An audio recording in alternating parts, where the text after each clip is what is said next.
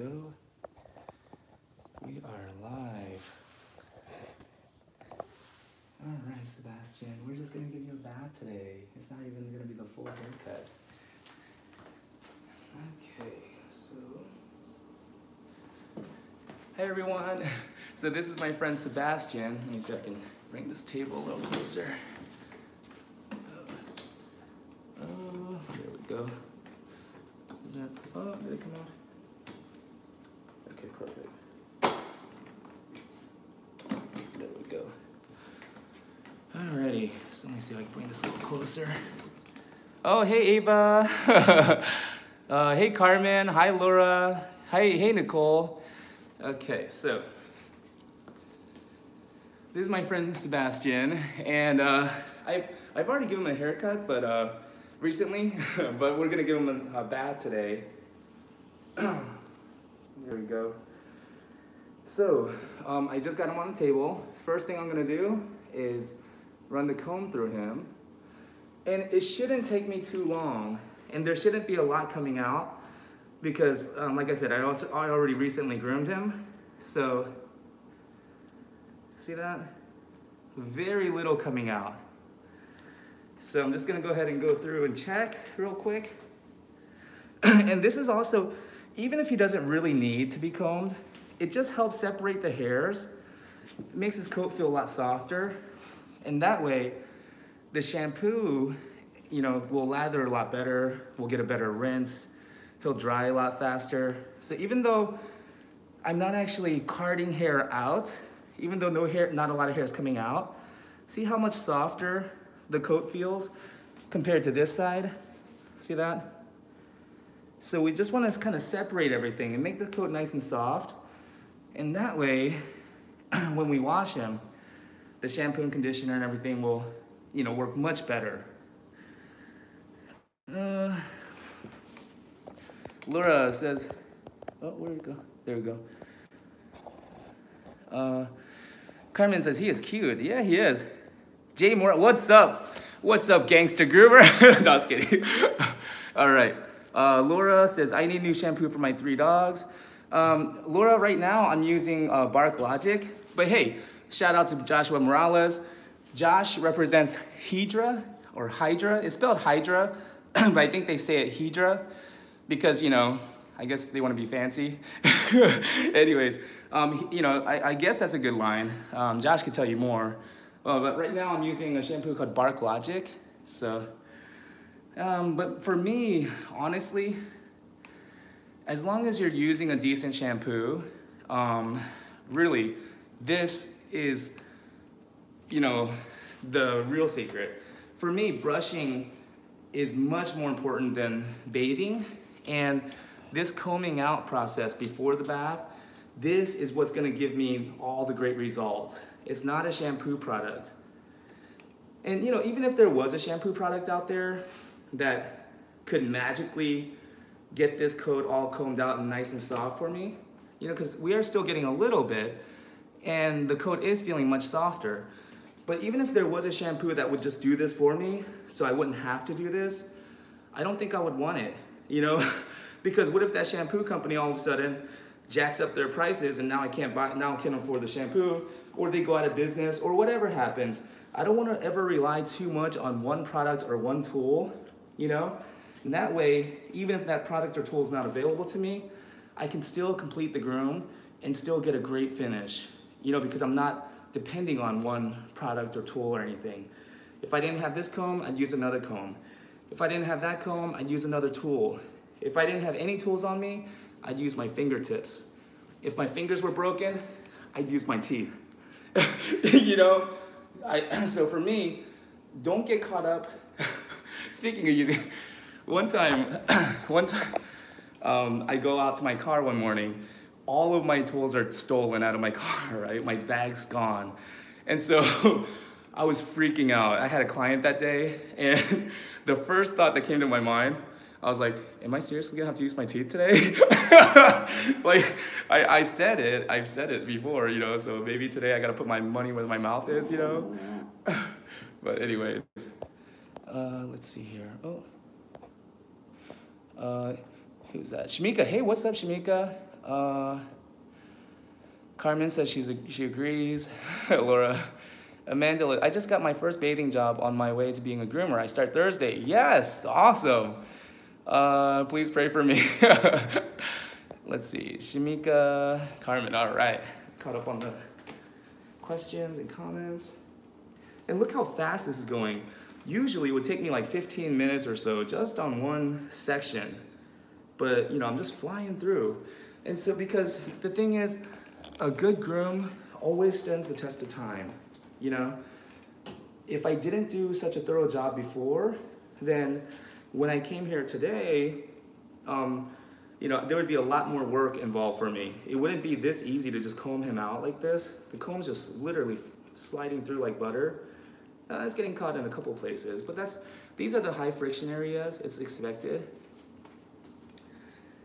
But yeah, a good groom always stands the test of time. If you pick up your dog from the groomer, and in about 3 days they start to smell, that kind of, what do you call that? Like just nasty wet dog smell. Oh, I'm sorry about that, buddy.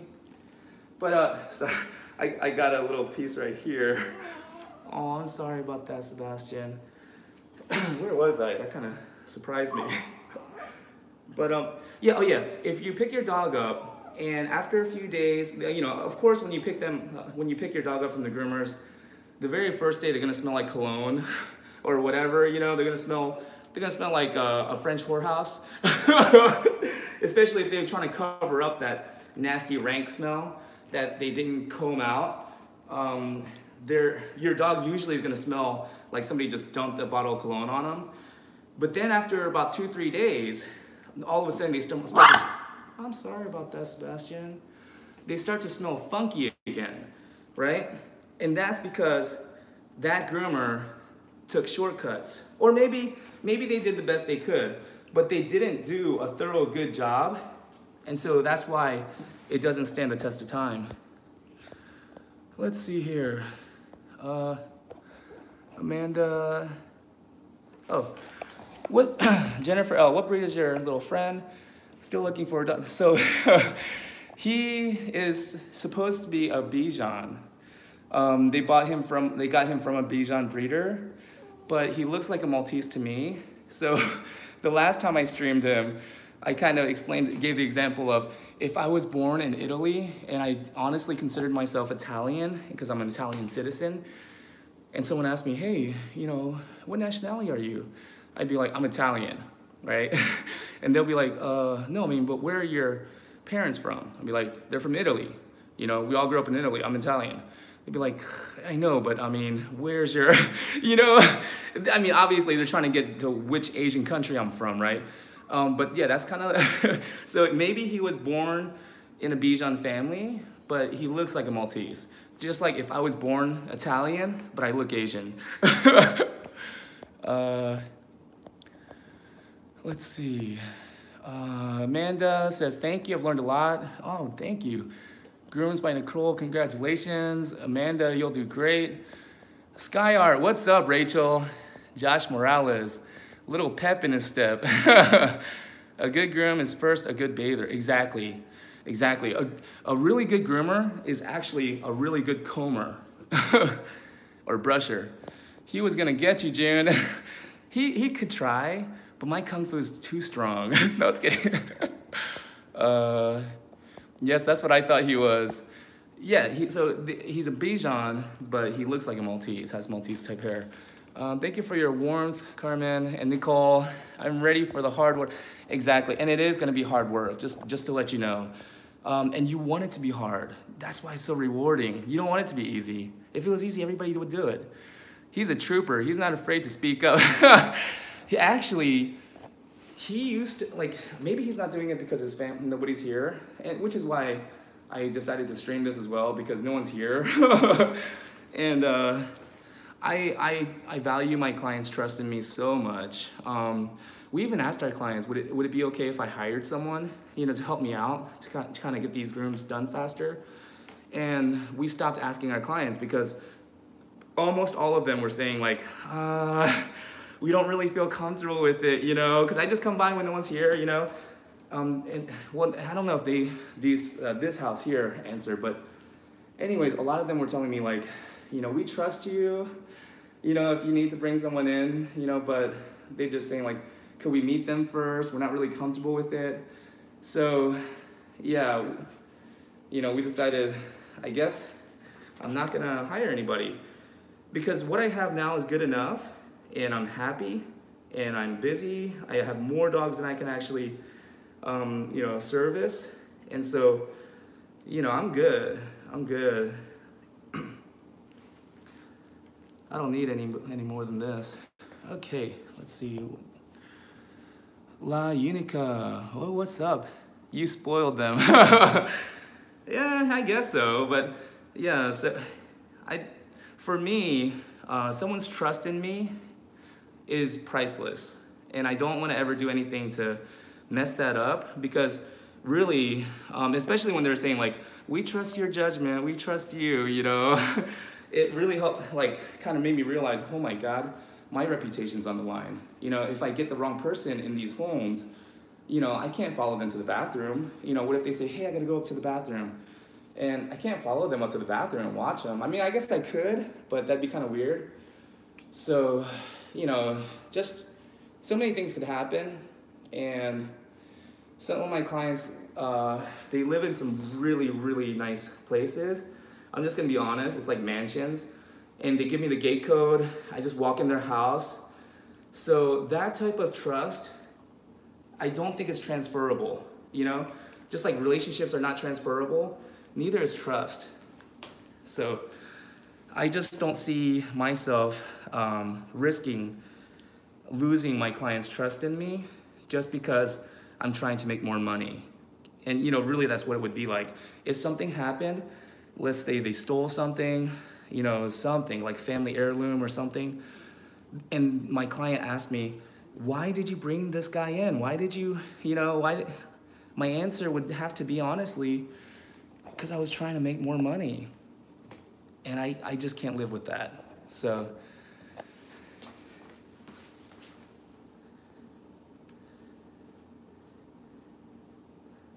there we go.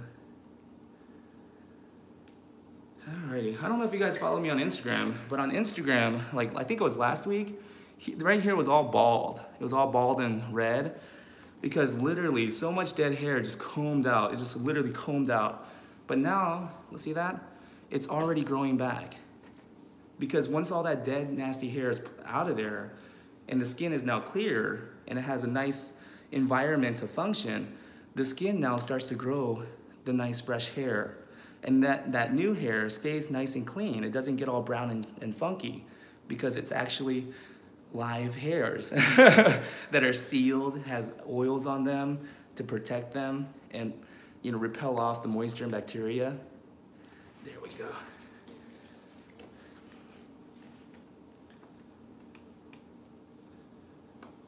Alrighty.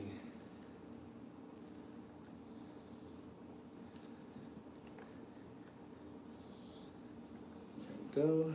Oh, you know what? Just so it's not so boring, I'll explain what I'm doing here. So, when I'm combing, I'm always keeping in mind the natural shape of the dog. So here, I'm gonna go down here like that. Oh, good night everyone from Greece. It's 2 a.m. Fine then, Garfglio. Go then, fine. Who needs you any? I was kidding. Just go, Garfiglio. I don't care if it's 2 a.m. Laura, hey Laura. Yeah, so Laura, if you were following me on Instagram, you remember that? I was explaining why it was so like kind of bald and red right there. Look at that, it's starting to already grow in. Carmen, Carmen says, good night, Garfiglio.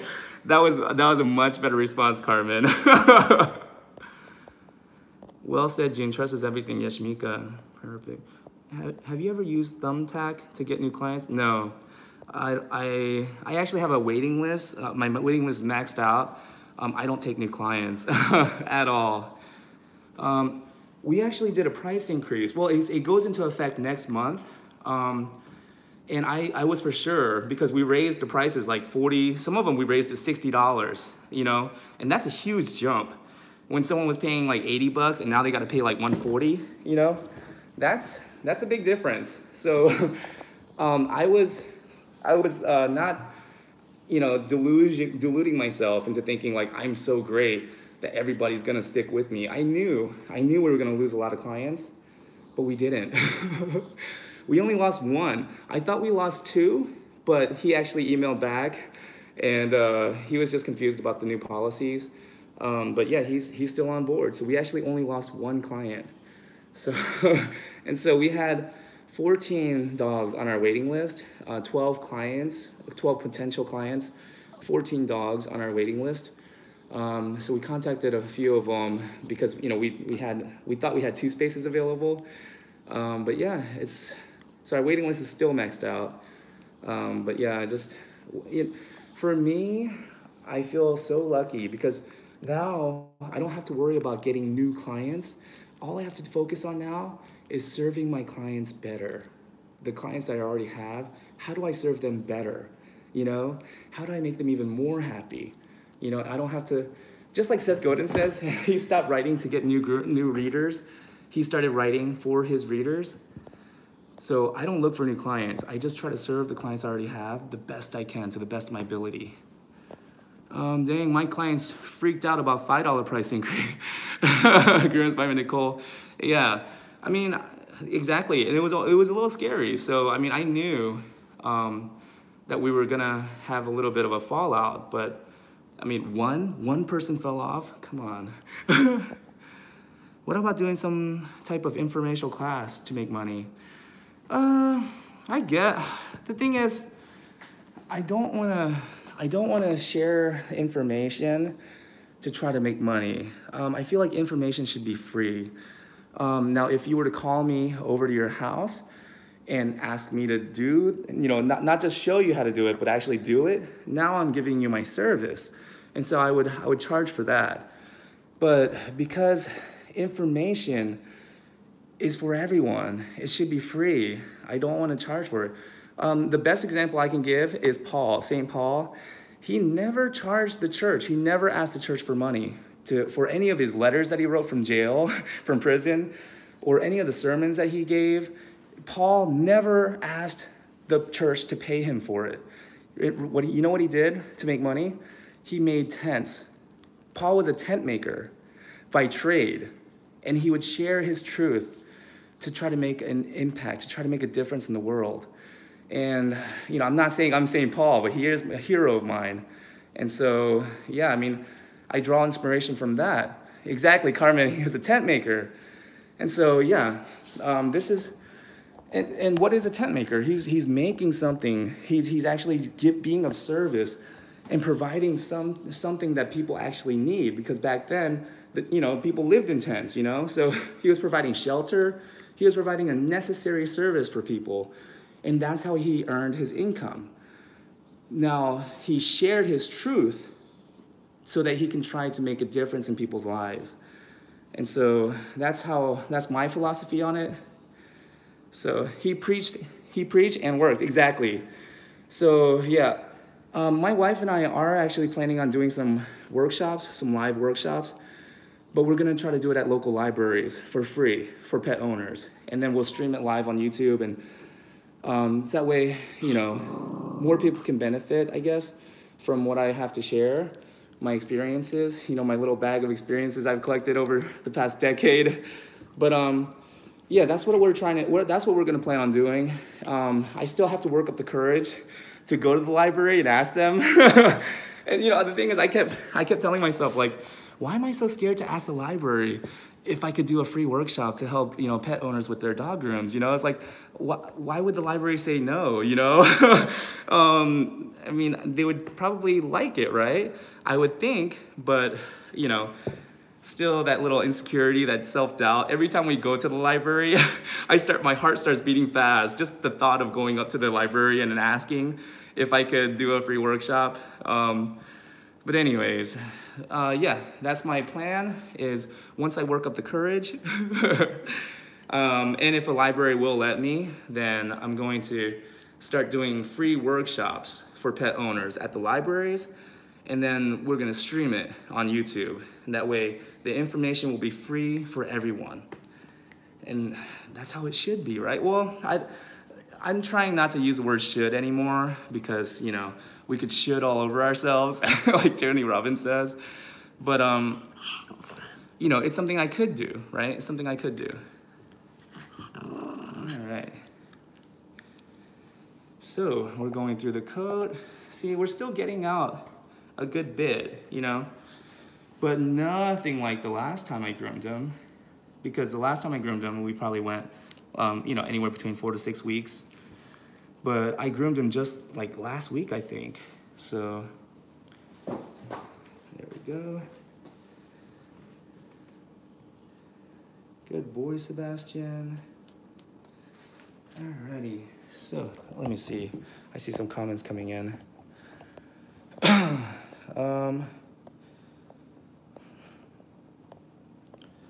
Okay, whoa, wow, there's a lot that came in. Leslie Leon, greetings from Peru. I really admire your work, thank you.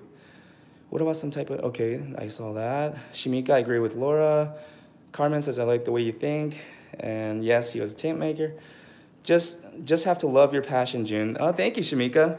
Carmen says, he preached and worked. Yep, I saw that one. Nikki Hammond, June, I truly admire you. Your philosophy and wisdom is thank you, Nikki. Oh my goodness.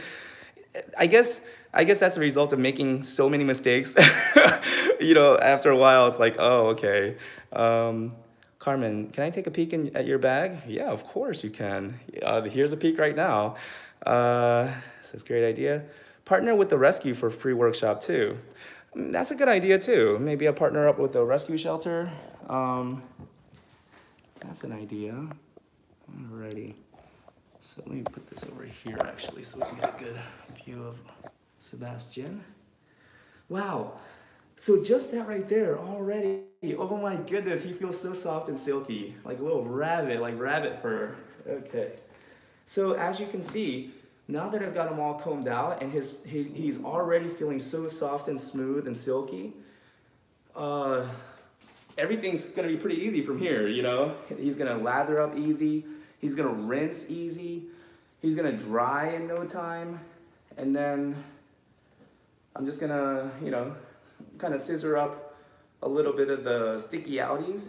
And sticky outies is the technical grooming term. It means hairs that stick out. So, Laura X, adios, dude. Hashtag, adios, are you leaving? Fine, Laura, get out of here, go. Just take it and go. Even Sebastian looked at me like, dude, you're gonna use that same joke?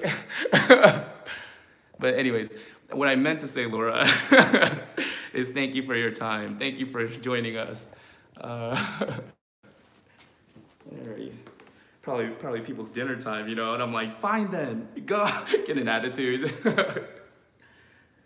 Okay. There we go. Alrighty, so now he's all combed out, head to toe, I've pretty much covered every square inch. Oh, except for this back leg right here. There's a few tangles and mats, little pin mats here. There we go.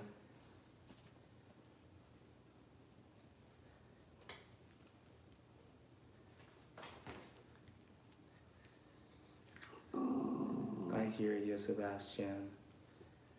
There you go.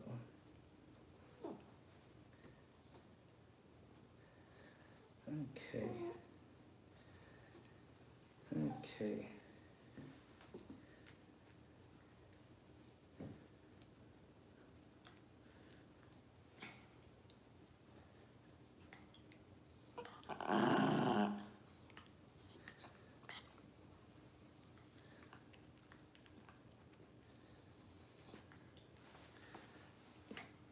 There we go.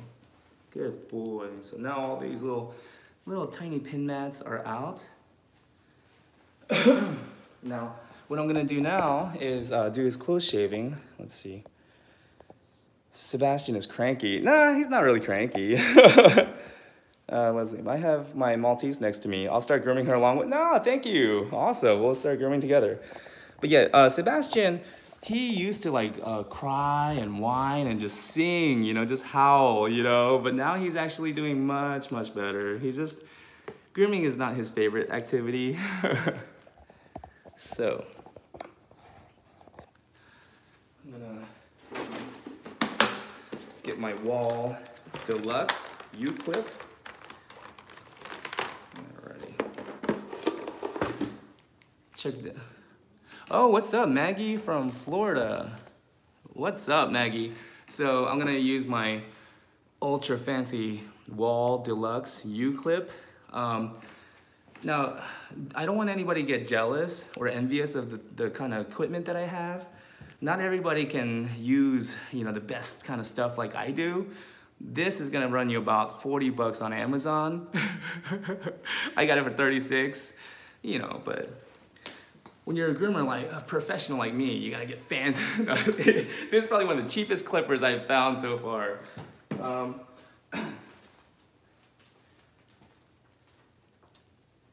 Alrighty.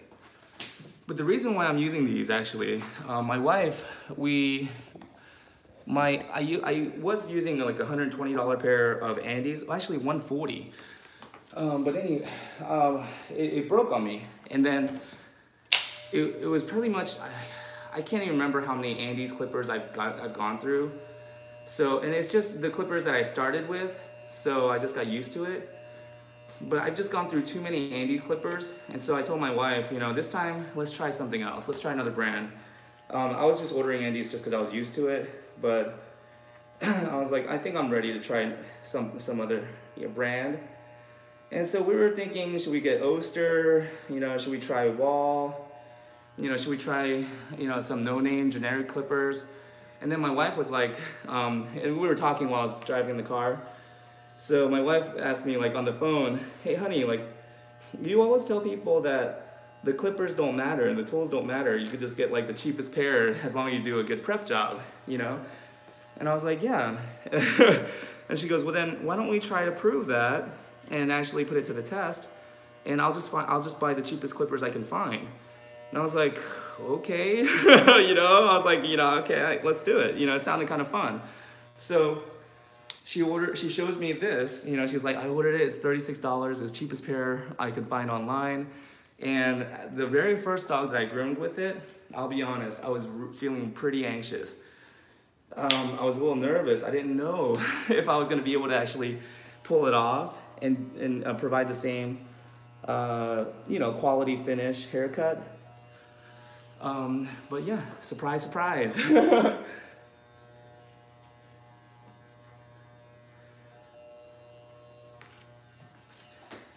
Alright.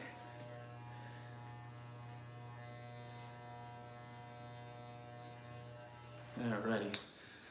So, me personally, any groomer that pushes a product or a tool too hard, it always makes me question their true motives. And I'm just being real.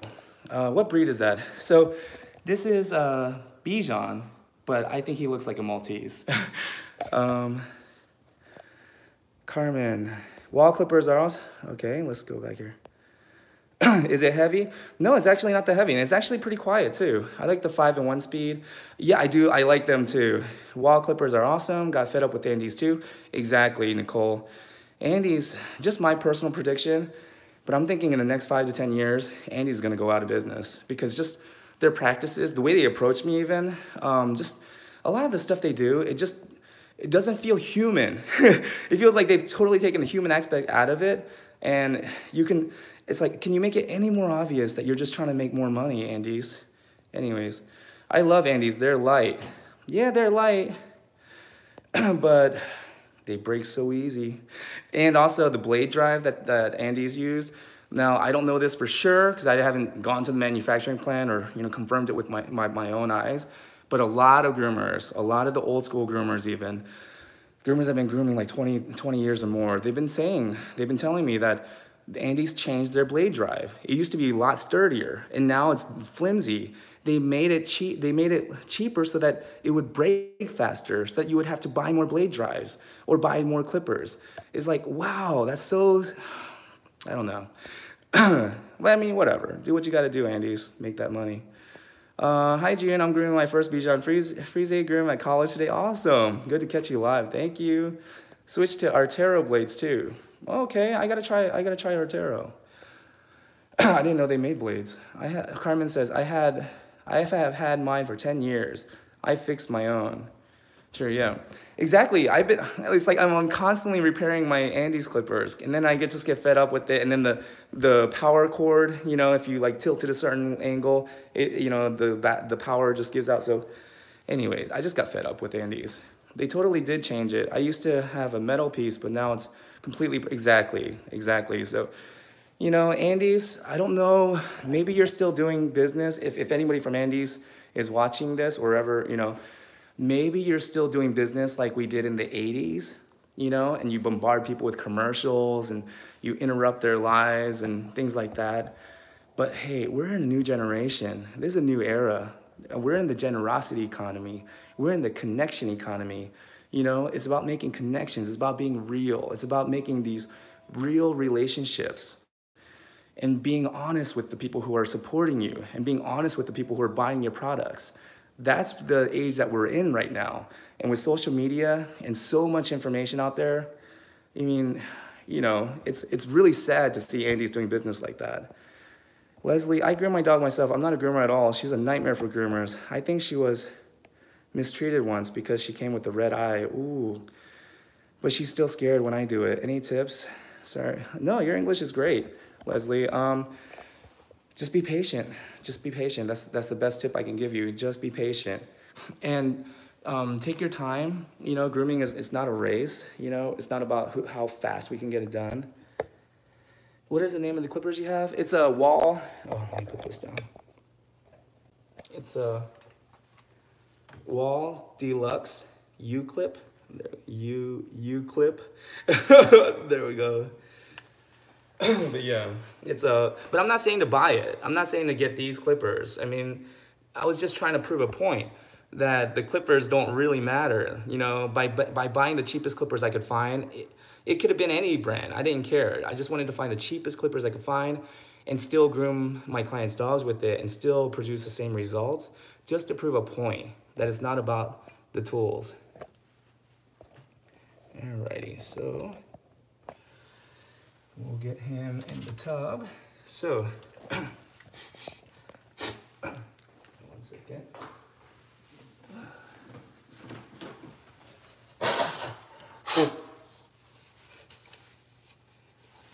Okay, you know what? Maybe so I can see the comments coming in. I'll turn it like that. There we go.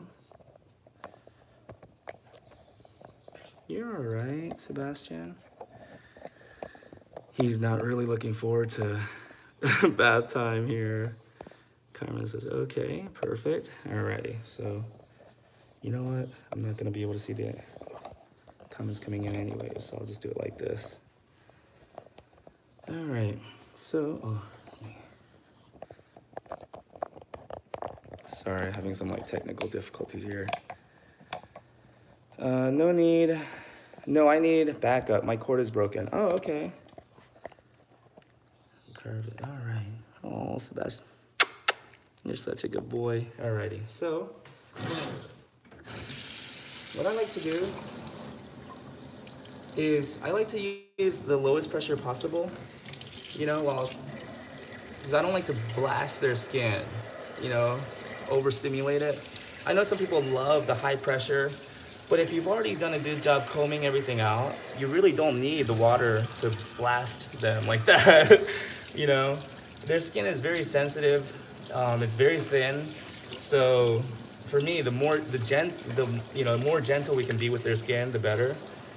So I always like to test the water temperature as well, the water pressure on this part of, this soft part of my arm there.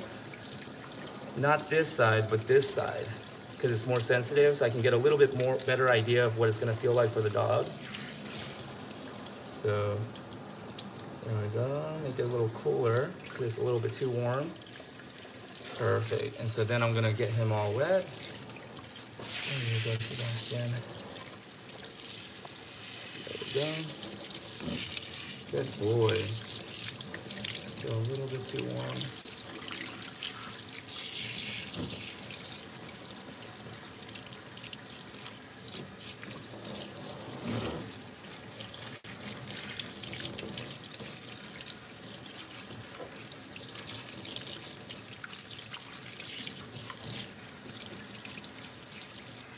There we go.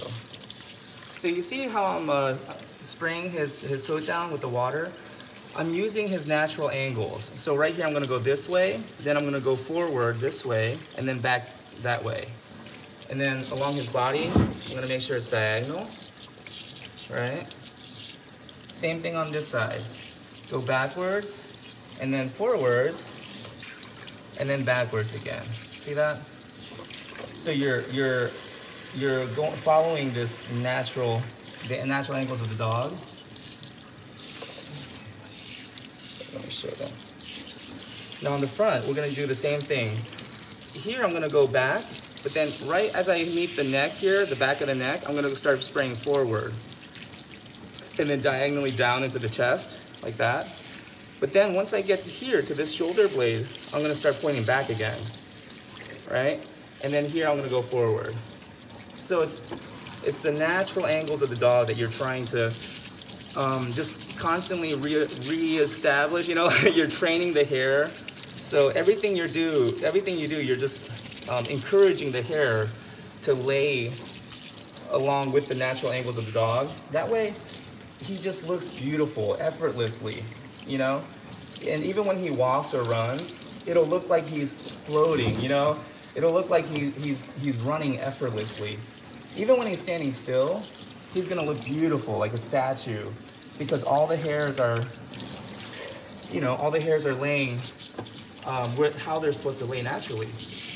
Now, for the face, what I like to do is I like to put my hand over his nose like that. That way when I go over his nose, it's not gonna get into his nostrils. My hand's covering it. And then I go back and cover his ear, right? So that his water can't go in his ear. Now I'll do the same thing to the other side. There we go.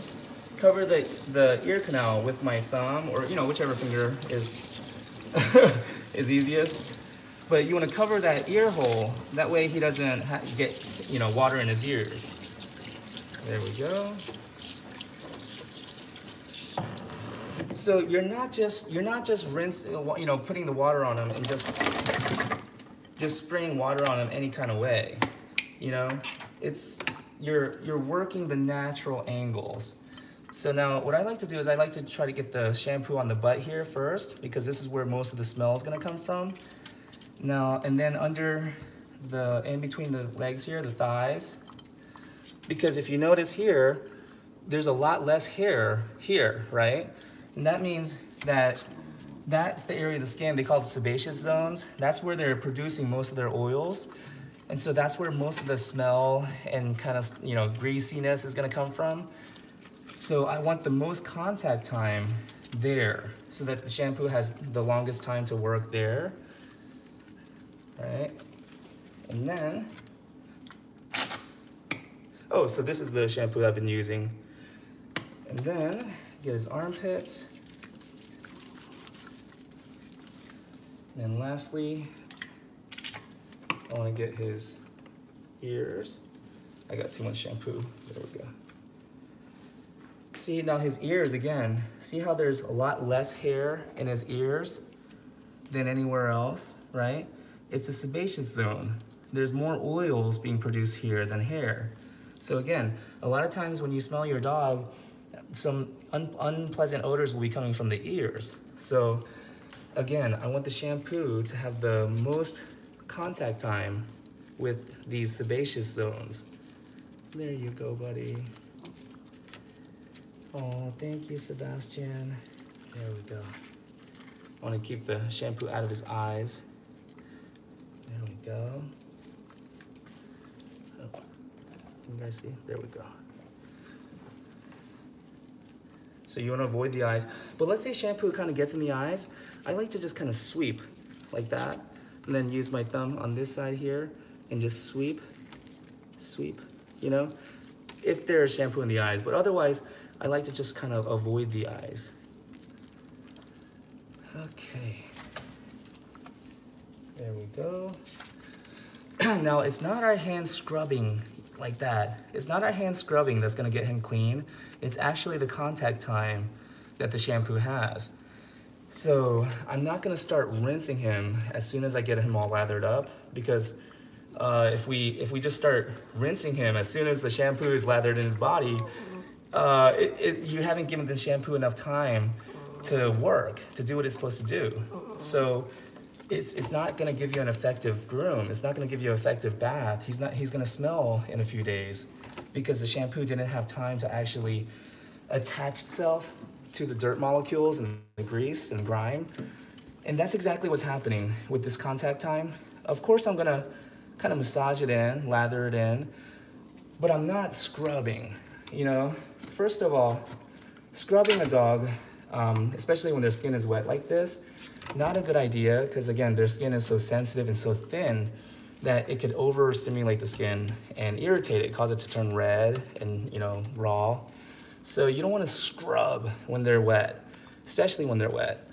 Just want to gently massage it in. And then once it's in, I like to massage them gently, you know, use my hands like that, just because we gotta pass the time somehow, you know?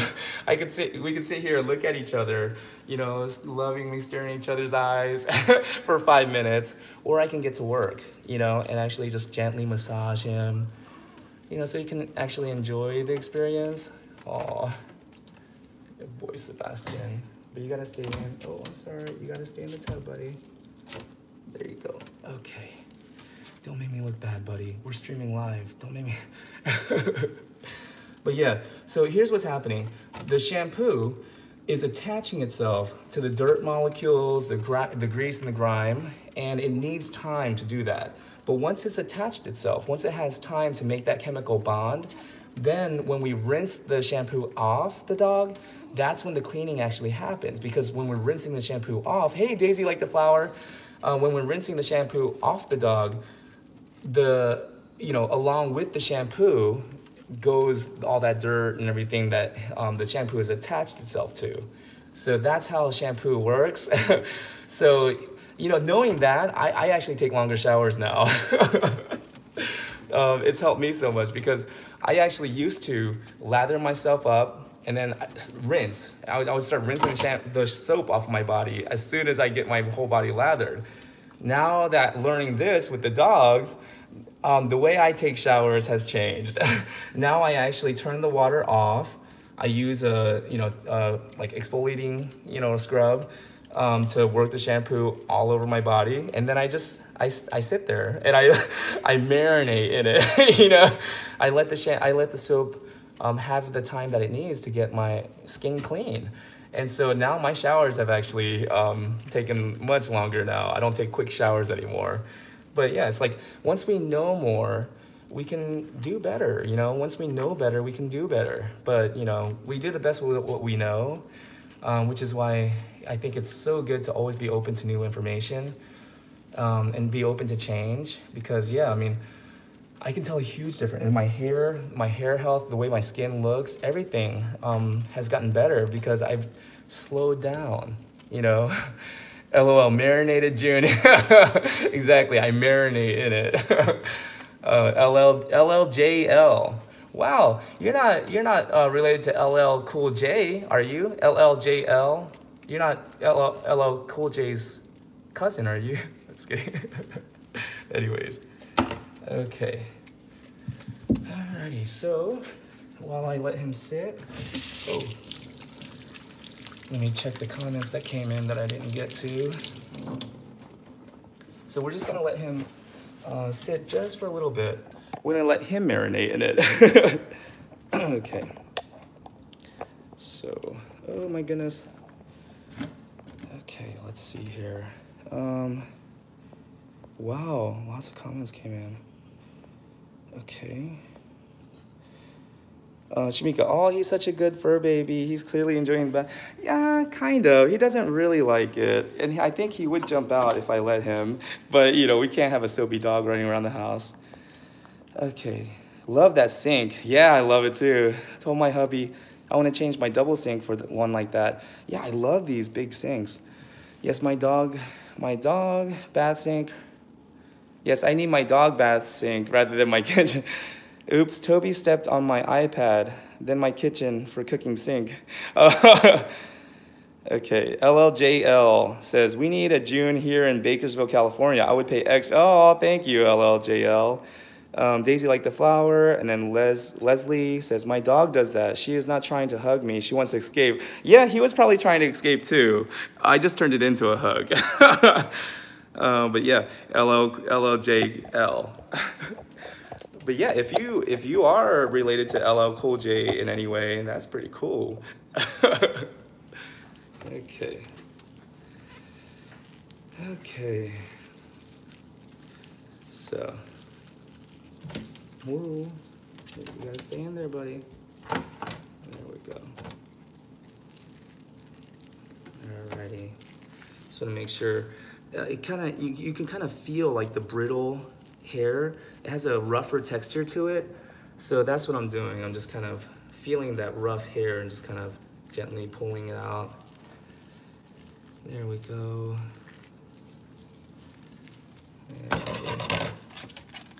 Not sure if it's been 5 minutes yet or not, but there we go. Get his feet. A lot of times when you massage a dog's foot, they really enjoy it because like who doesn't like a good foot massage, right? But a lot of times there's so much pressure and they put so much pressure. Their feet are working all the time just to give their feet a nice little gentle massage. A lot of times they really like that. Right, Sebastian? Okay. Oh, I got soap on my hands. If the dog is trembling while marinating, does it mean they're cold? No, a lot of times when they tremble, it's because they want to get out or they don't like what's going on. And, the trembling is like a physical manifestation of what they're feeling inside their head. And it's actually a good thing. This is why animals don't really experience the anxiety and all the stress that we humans experience because they show it, they get it out, they release it. Eckhart Tolle, in the book The Power of Now, he talks about how he was watching two ducks, and one duck, I guess, went into another duck's territory or something, and they started fighting. They went at it, pa, pa, pa, And then after a brief moment of that fight, they separated, they swam away from each other, and they both flapped their wings, and just to get that energy out. And then they went about their business like it never happened, So they were getting that, releasing that energy by flapping their wings, getting rid of that negative energy, and then they were calm again. And then, I forget who gave the example, but they also gave the example of a gazelle. Like when you see a gazelle running away from a cheetah or something, they're obviously panicked, they're obviously stressed, right? Because a predator's chasing them, about to kill them. But once they get away from the predator, once they outrun it or whatever, and the threat is gone, they'll shake, and then they'll go back to grazing. What you won't see is they won't go up to a group of gazelles and say, oh my goodness, did you see that cheetah? Did you see that cheetah trying to get me? How rude. Can you believe that? Who does he think he is? How dare he? Does he even know who I am? And then weeks later, months down the road, they're still talking about it. That gazelle, they get together, that darn cheetah, they don't do that. Or the ducks, he doesn't swim away, flap his wings, swim away, and then go towards another group of ducks and say, can you believe that other duck? Who does he think he is? He thinks he owns this whole lake? They don't do that. Humans do that.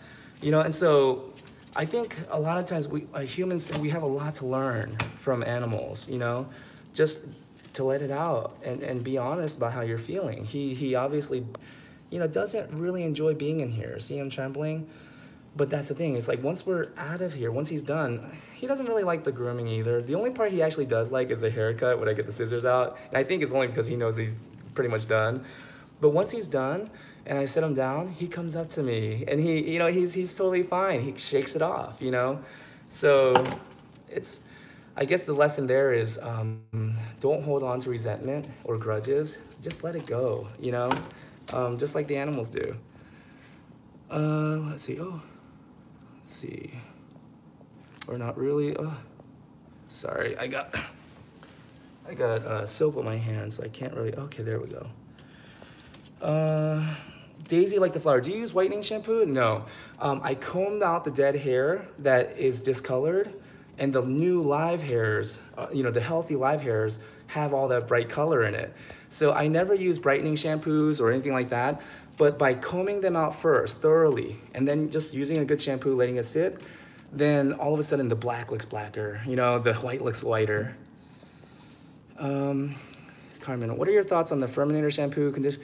Yeah, I guess. I'll use it if I have it. Shamika, how do you get rid of the tear stains?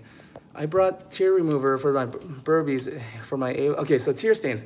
So like I was saying earlier, that's why his eyes were so bald and kind of red last time I groomed him, because it was all brown and nasty because all that dead hair was holding on to the moisture and the bacteria. But so what I suggest is combing out that area, right? Combing it out really good so that if I can get him to, there we go. So that the new hair will repel off the moisture and the bacteria causing that browning.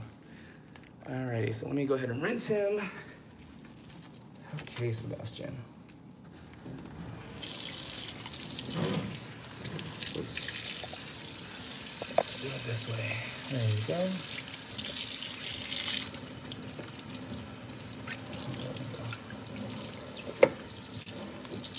Oh, Shamika, thanks, June. Will do. Awesome. Yeah, give it a try, Shamika. And then also what you could do is after you comb out, and cart out that dead hair in between the eyes, it's gonna feel like brittle to you. It's gonna feel like I felt right here. I just pulled it out. That's why he was like, oh. But anyways, there's a sensitive area right there anyways. But after you comb out that hair, what you can try is using a very light layer of avocado oil or argan oil. Argan oil is kind of expensive though, especially if you want 100% argan oil. So argan oil tends to be pricey. So avocado oil works just as good. Maybe not just as good, but avocado oil works as well. I don't suggest using coconut oil because coconut oil is just kind of heavier. Argan oil and avocado oil, they're very light, So you want to use a very light layer of avocado oil and just gently smooth it, right there over the dog's, the bridge of their, like in between the eyes where the browning is. And that oil is gonna not only protect that hair, but it's also going to repel off, the moisture and things like that. And it's just gonna keep it a lot cleaner for you. But again, you don't wanna use a lot because then it's gonna get yucky. You wanna use a very, very light layer. With oil, the general rule is less is more. So you always wanna use less than what you think you'll need. Alrighty.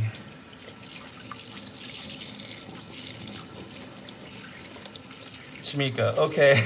Is that an okay, like, all right, I got it.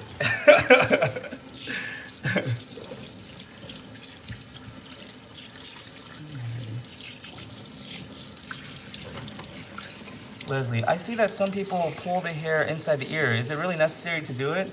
Not all the time, but like sometimes Bijans or Poodles, Maltese, these dogs that grow long hair, sometimes in that ear canal, you'll see like a plug of hair. Groomers call it brain hair because it literally looks like it's coming out of the brain. It's really like, it's like, wow, it's that long of hair. But if there's no hair inside the ear canals, then I don't pluck. But if there's obviously hair blocking airflow into the ear canal, then I will pluck. And if the ear is really bad and it's clogged with hair and it's all brown and nasty, then I will clean the ear and pluck. And I know a lot of people say, A lot of groomers disagree with that, and they say we should not pluck ears, especially if they look brown and nasty, because it could be an infection, and you'll make it worse. Dr. St. Angie, he runs the Buckhaven Animal Clinic, veterinary hospital, but Dr. St. Angie here in Brookhaven, he told me that if the ear is already compromised, then why not clear it out and give it a better environment to heal itself, right? And for the ear cleaner and whatever the medication to work better, he's saying with all of that hair plugged in there and it's brown and nasty and there's all that, brown stuff in there, he was saying it's already compromised, right? The ear is already compromised. Let's go in there and clear it out so that now the ear is clean and it has a good environment to heal itself. So it made sense to me. I totally agree with Dr. St. Angie. So from now on, I do clean ears, especially if they look, really nasty. Okay. Now, if it's more than just brown and it looks like there's obviously an infection in there and there's kind of like red oozing stuff, then I won't. Then I'll send them straight to the vet because the vets need to be able to test it. They need to be able to, put it under a microscope and, run some tests on it and to see exactly what they're dealing with. And so when it's really bad and it's like obviously infected, then I will send them to the vet as is, and I won't even touch the ears because then the vets will have something to swab, something to test. Okay. Alrighty. So see how he's trying to get out of the tub now? But the thing is, they're like children from a different country that don't speak our language. So rather than say, no, don't do that and stuff like that, he doesn't understand anyways. Well, he probably does, but I just like to, with my body language, just gently keep him here, There we go. So he knows that, no, I understand you want to get out, but we can't just yet, we got to make sure all the shampoo's out. There we go.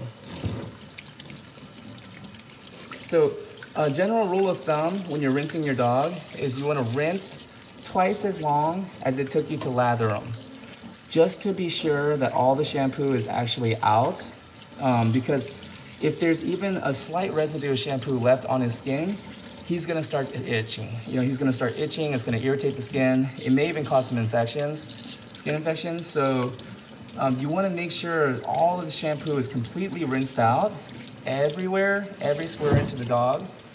And so the general rule of thumb would be to rinse for twice as long as it took you to lather. There we go.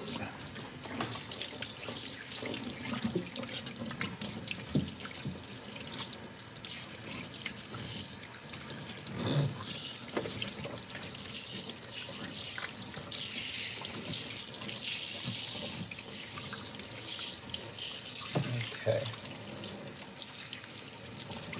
Oh my goodness, he feels so silky. Oh my goodness, smooth.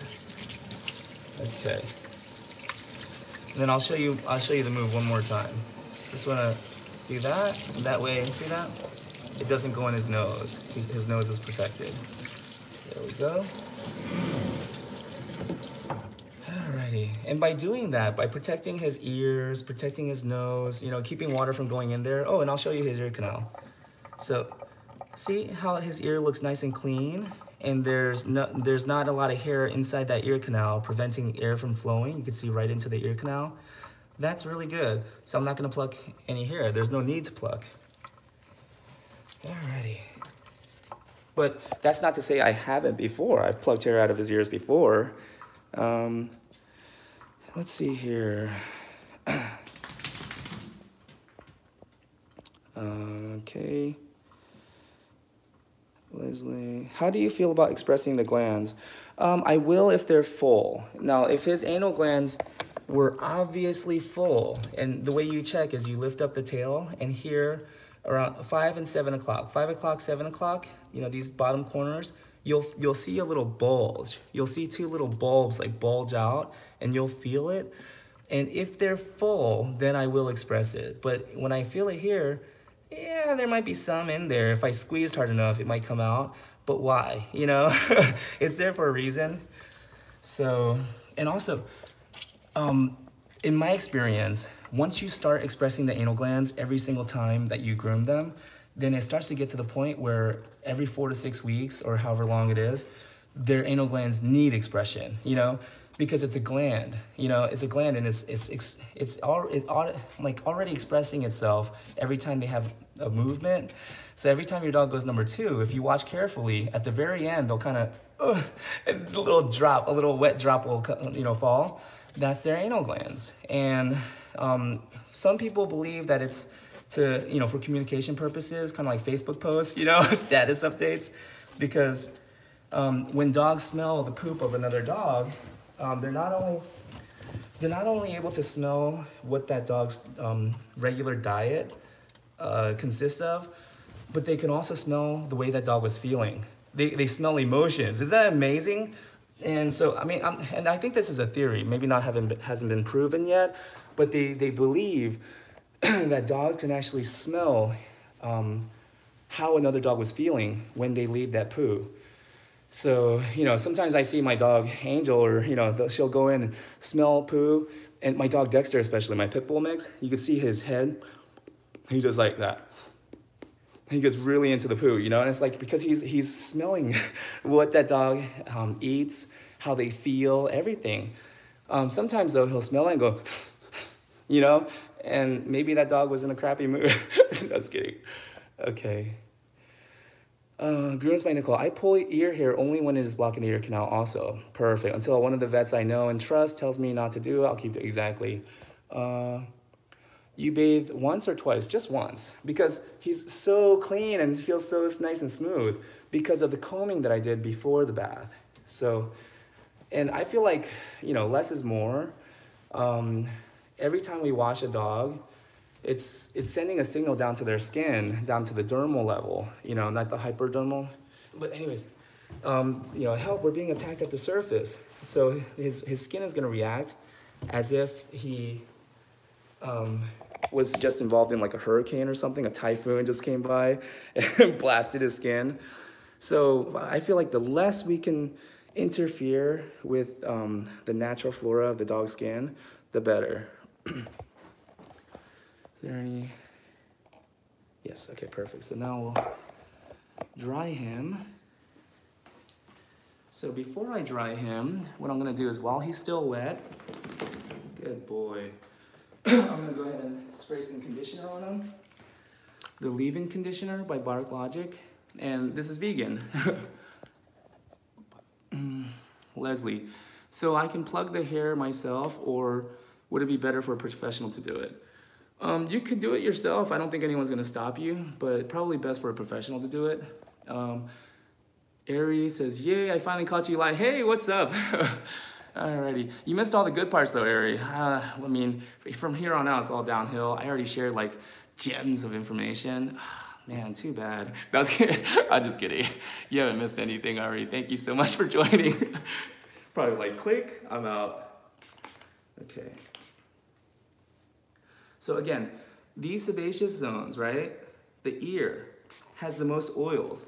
So I'm gonna spray the ears first because I want the oils to be replenished in those pores, right? And that way, the skin doesn't go into too big of a shock, you know?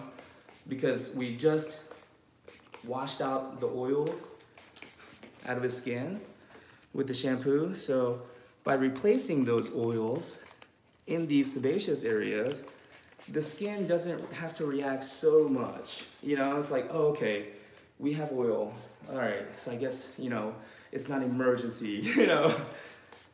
There we go. So then, once I spray the conditioner in, I like to kind of work it into the coat because rather than just immediately start drying it, it's good to give the conditioner a little time to set into the coat for the same reason why we want to give the shampoo time to work, you know? So there's a guy named Brendan Bouchard. I follow him on Facebook, but there's a post that he made that I really liked. He was saying that almost everything in life the answer is to slow down. You know, he was like, if you want to enjoy your meals better, slow down when you're eating. If you want to enjoy making love to your partner more, slow down. You know, he was like, anything in life, if you want to enjoy it, the answer is to slow down. And so, yeah, for me, grooming is the same way. You know, it's never my intention to get the groom done as fast as possible. You know, my intention is to do the best job possible. There we go.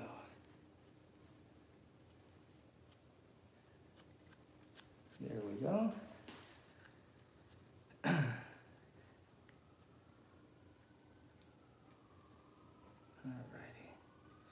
And see, I like to comb the conditioner into the coat after the bath for several reasons. First, it helps spread the conditioner evenly throughout the coat and gives it time to set. Secondly, while the coat is wet, and now that I got the conditioner in there, now the dead hairs that I missed before the bath, they come out much easier. See that? They come out much easier after the bath. So I'm just gonna comb the rest of the dead hairs that I may have missed before the bath. Oh, look at that. See that? While at the same time working the conditioner into his skin and coat. See that? And again, I'm using the same angles as I showed you when I was rinsing the dog. So right here, you want to go like that, right? So it makes a nice little V shape for his chest, right? Like diagonal, like that, right? Now, when I go to his arms, here, so from the back of his neck to the front of his neck, I'm gonna go forwards, right?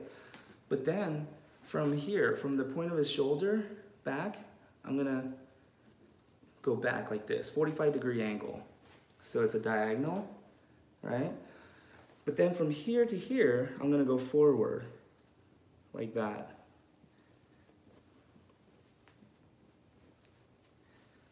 Then you can lift his arm, get under the armpit. But see? So I'm gonna be combing it diagonally, like that, 45-degree angle. Again, we're training the hair to lay nicely. Okay, so from here to here, they call this the ilium and the ischium, right? So from this point to this point here, it's a 30-degree angle.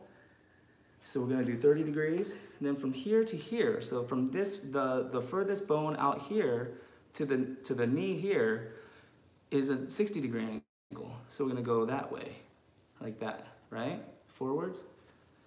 And then from here, from the point of the knee back here, obviously his leg is going back now, so I'm gonna comb it back. See that? And then it's comb straight down. Okay. And then the tail, you don't want to forget the tail. See that? You can feel like the bundles of dead hair, because they grow in units, not single hairs like we grow. They actually grow in bundles and units. So you're okay, buddy. He just felt he just felt that hair coming out. Let me see here. It's not a lot. It's not a lot, but it's enough, right? Now we're gonna use the same angles on this other side.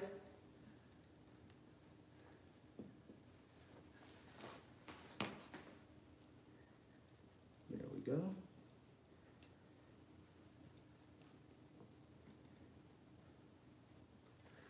So because I comb thoroughly, my clients actually don't ever have to comb. And even if they don't comb and their dog gets a little matted, a little tangled up, every time I come, I kind of reset the coat for them so they can enjoy another several weeks, 4 to 6 weeks, without having to worry about combing him, and they don't have to worry about his coat looking nasty or anything. So it's my gift to my clients, you know, because artwork, any kind of art you do, there has to be an element of generosity to it, and that's what makes it art. So I feel like this is what helps make my work art, not just grooming, you know?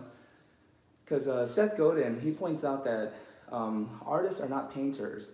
A lot of times when we see the word art or artist, what comes to mind is a painter, you know, someone who paints. And he's saying you can be a painter and not an artist.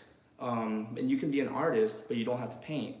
And the difference is, there's a city in China called Dafan, a little village where he said 60% of all the oil paintings in the world are produced by this city in Dafan by just random Chinese painters. And they're painters, they're not artists, because what they're doing is they're just replicating paintings that other artists have created. And like, you could buy the Mona Lisa for 30 bucks, but it's not the Mona Lisa. It's a replica that a painter painted, not an artist. And so another example he gives is that the first person who designed the urinal, they installed it at an art exhibit, and it was very controversial, people standing up and using the restroom. And it was the first of its kind. Now the second person to install a urinal, he was a plumber. The first person was an artist. He designed and created something new. He made a urinal. But the second person to install the urinal, he was a plumber, not an artist. So I believe that as groomers, as dog groomers, we have a choice. We can be groomers or we can be artists. And the difference is, art has an element of generosity and vulnerability. Art says, here, I made this for you, I hope you like it. Knowing that the other person can say, no, we don't like it. We don't like you. You know, and that's vulnerability. And that's what makes art so risky, but that's also what makes art so beautiful. Okay, so now that we have the conditioner all combed in, alrighty. Yay. Oh, do you force dry? What do you do with the dog that won't let you? I don't force dry anymore because my force dryer broke.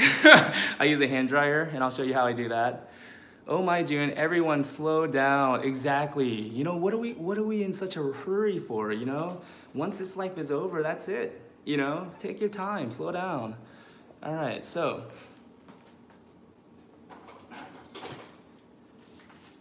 Okay, buddy.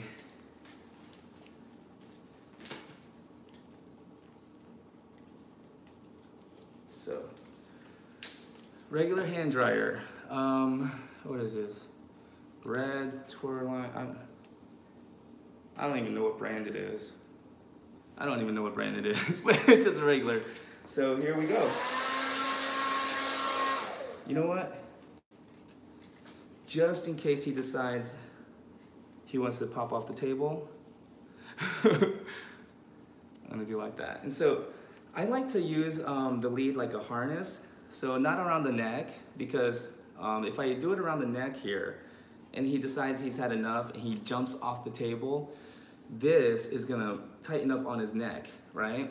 So I like to do it on their shoulder, because let's be honest, dogs have a mind of their own. They really do. They have their own thoughts and feelings about things. So if he decides, okay, I'm out, peace out, and he jumps, at least it's gonna tighten up around his chest and shoulders, right? Still not a good thing, but at least it's better than, you know, strangling him. Oh, Carmen, I'm glad I caught this. I didn't think there was any I can learn regarding bath. Good information. I will test what I have learned. Here. Oh, awesome, Carmen. All right, can you brush a dog? Can you overbrush a dog? I comb my dog every day, but she still gets greasy looking. She's a Yorkie though. Yeah, Terriers and Yorkies, they're known for that, but you can overbrush a dog in one sitting, but I don't think you can overbrush them if you're like doing it every day, you know? Like, yeah, do it every day, you know?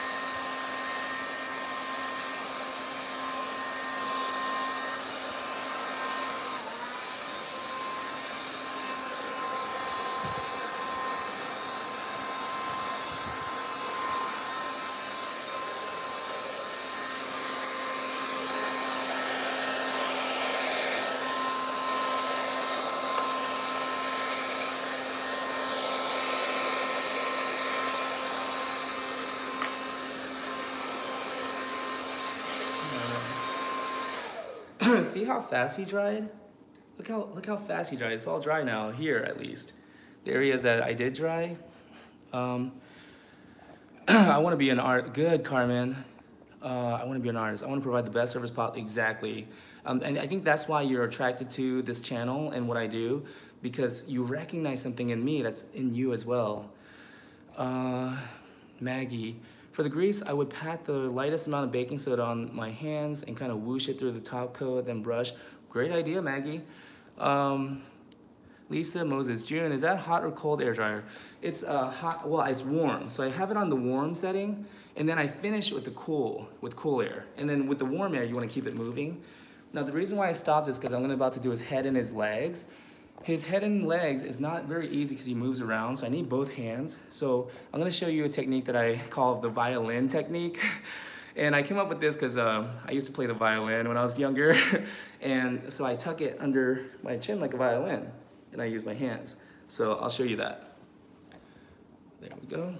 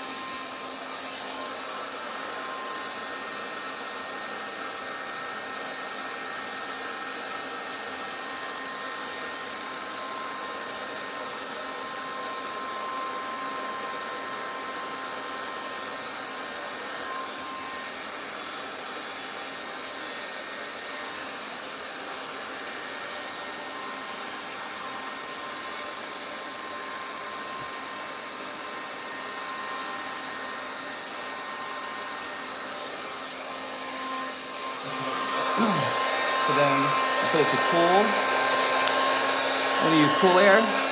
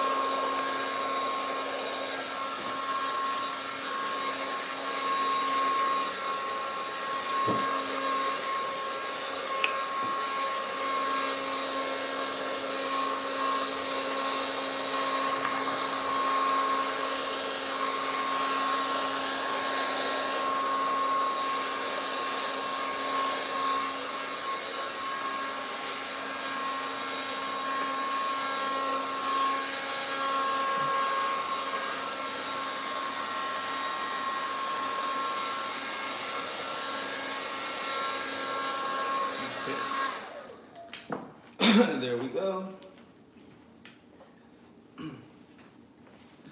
Man, what my sweat. One time, one of my clients' husband asked if he could sit in on the groom and watch because he had a couple Westies, and most groomers got their Westies done hour and a half at the most. Took me 3-4 hours, you know, like more than twice the time. So I guess he wanted to see what was taking so long. So he sat in and watched me groom his dogs, and I was sweating. He goes, "June, you're sweating." Like it was a total shock to him. You know, I was like, of course I'm sweating, you know, it's work. Anyways, let's see. Okay. Lisa Moses says, "June, don't get your hair sucked into the end of the dryer. It hurts." Oh, okay. Well, yeah, but I have it tied up, so. Oh. Ari, I've never seen a dog so good for getting his face dry. Well, you know, we've been, Sebastian and I have known each other for a while. Jay Chung, it's Sebastian. I remember him from, yeah, right? Okay, so I agree with you, Ari. Lisa Moses says, so definitely make sure not to use the hottest temp on the dryer. It will burn the dog. Yeah, exactly.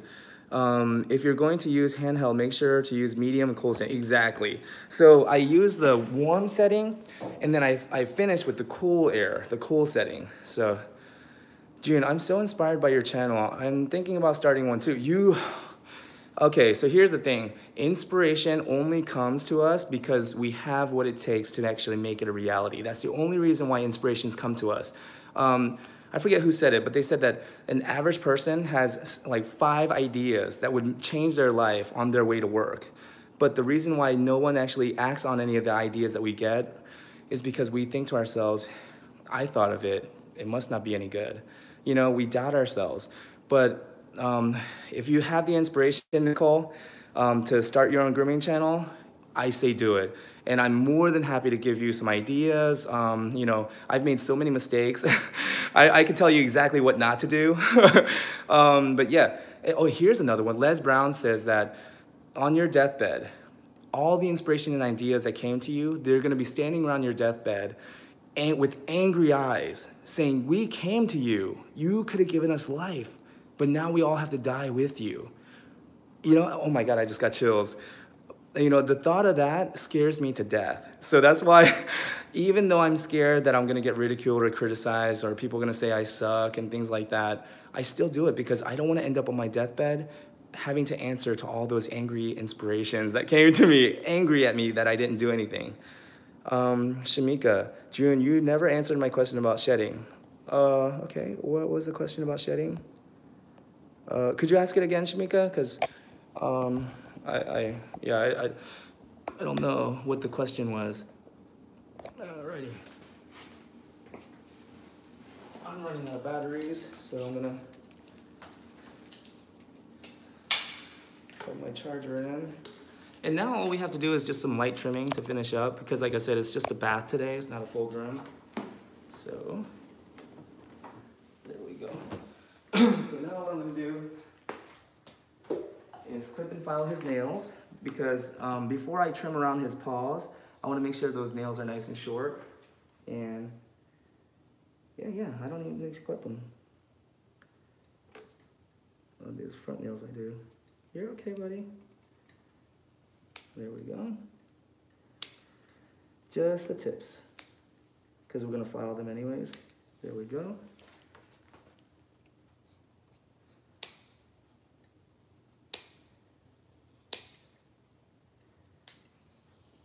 There we go. So now with nail filing, I like to use a side-middle method, and this was taught to me by Barbara Johnston. She has a pet salon called Swanky Paws in Lawrenceville. But here we go. So you want to do side, the other side, and then down the middle, just like that. And then you have a nice filed nail. So again, we're going to do one side, and then do the other side, and then the middle. Like that. One side, the other side, middle. See that? So that's why it's called the side-middle technique. Sorry to get so technical with you guys. These technical terms. I'm sorry about that, Sebastian. Alrighty. Got a little close to his nerve there. You're okay. But see, I didn't actually make it bleed, it's just expose the quick. So the reason why you want to expose the quick, the nerve, is because if you don't expose the nerve, then the nerve is going to keep growing out with the nail. And then it gets to a point where the nerve has grown out so far that you can't really get it trimmed down too short. So by exposing the nerve, it's going to stimulate it, kind of tickle it, and make it draw back into the paw. So that's why we want to expose the nerve every time. You're okay, buddy. And obviously it makes him feel a little funny about it. There we go. Side, side, middle. Side. The other side, in the middle. You're okay, Sebastian. There we go.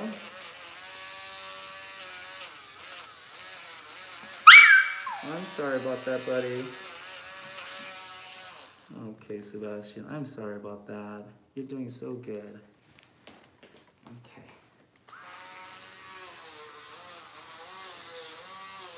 And I think, obviously, we're not going to stop filing the other nails, but I think just taking a moment to stop and acknowledge that he was scared, I think it goes such a long way for the dog.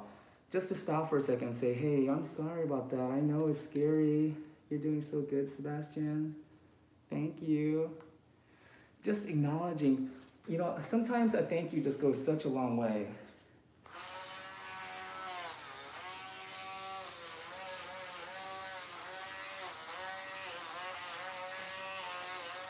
There we go.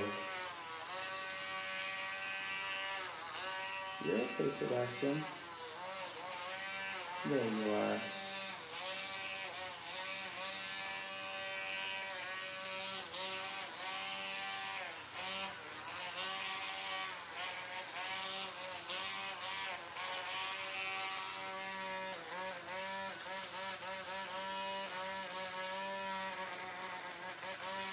go.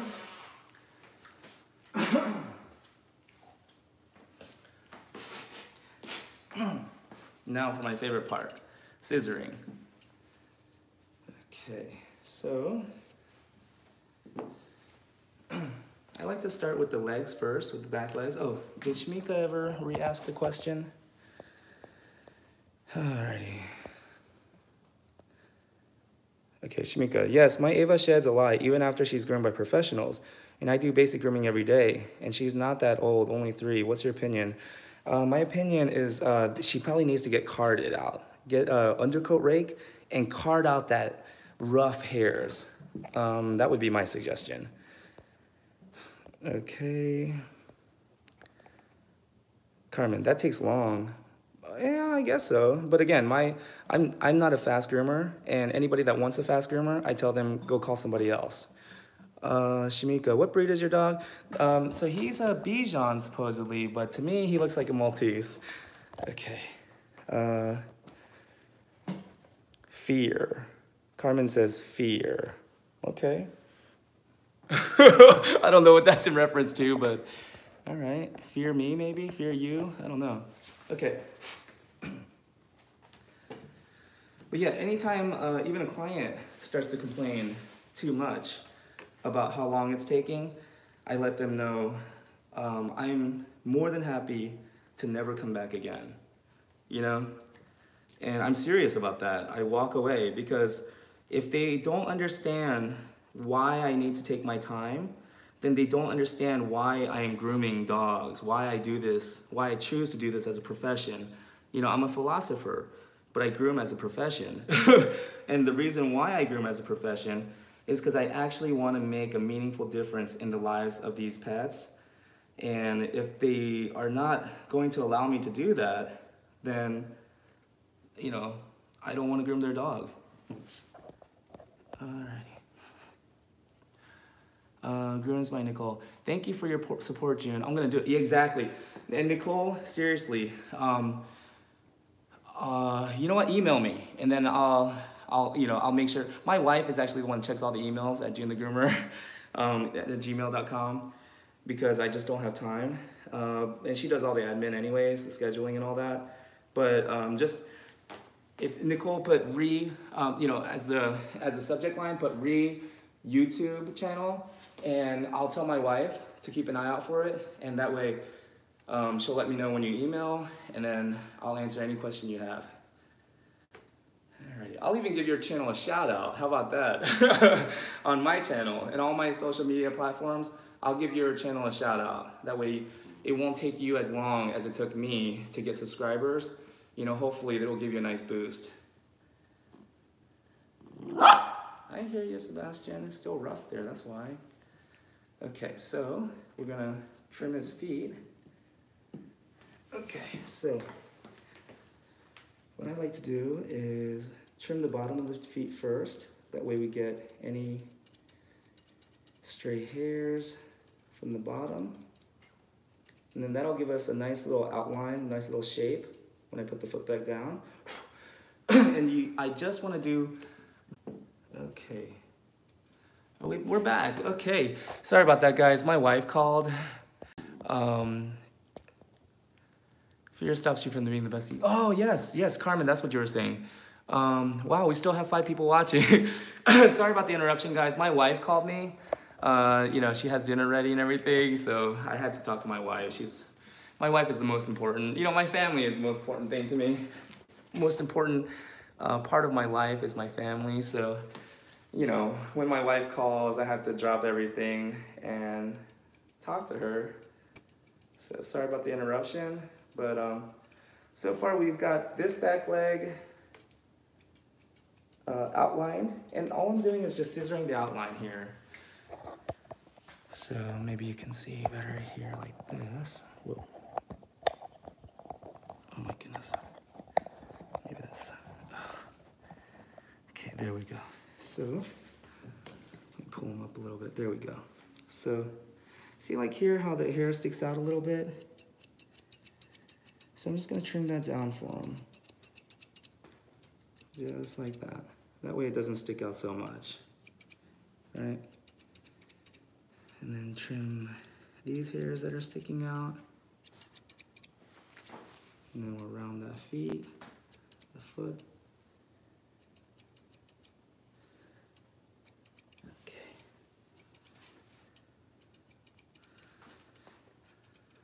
Alrighty.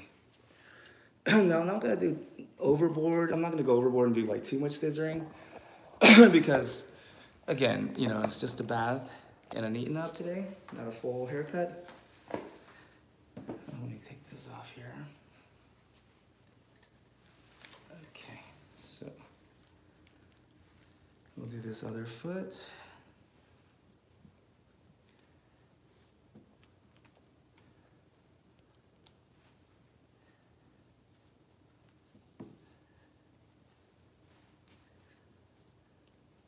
So carpenters have a good rule: measure twice, cut once. And I think that translates into grooming. Comb twice, cut once. Actually, in grooming is comb 1,000 times, cut once. Okay.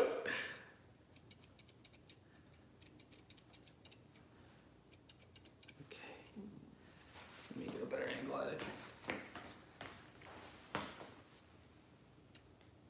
There we go.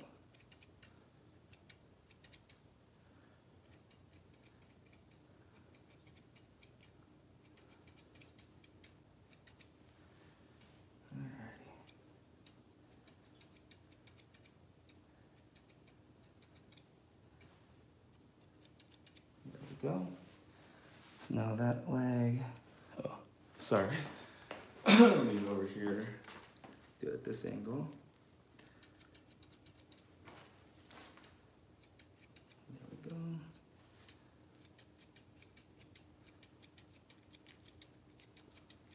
There we go. So even though this is not supposed to be like a full haircut, I still want to shape him up so that he's nice and presentable. That way, again, because I'm an artist and I want to be proud of my work, and you know, art always has that element of generosity to it. So even though they're not paying me extra for like a haircut, you know, I'm gonna at least trim up, you know, just a little, enough to make it look nice.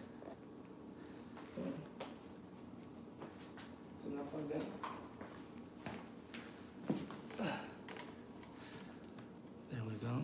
Is this not plugged in right? Why does it say I have low batteries? Okay, well, I'm not sure why, but my charger is not charging my batteries. So rather than just cut it off unexpectedly, I'll just end it here, give you a nice little final shot of Sebastian. See how, oh my goodness, see how silky smooth he is? Oh man. And so we got this foot so far, when we just need to do this foot. And see these 2 feet back here, we already got. So they're nice and trimmed. I shaped up the back legs a little bit here. See that? Alrighty, so there we go. Carmen says, have a good night, everyone. Nicole, good luck with your new channel. Yes, and then thank you so much, Carmen, for joining us. I really appreciate your time, Carmen. Thank you so much. The Alligator Gamer, even though the live stream is ending, I have made it. Oh, you didn't miss anything, Alligator. Just probably one of the most inspirational live streams I've ever done in my entire life. Just ideas were just coming and just flowing into my, I'm just kidding. Anyways, I'll end it here, guys. Oh, Sebastian, you're almost done. Oh, let me turn. You're almost done. Oh, all right, I'll let you down, buddy. I just gotta finish up that foot and we'll let him down.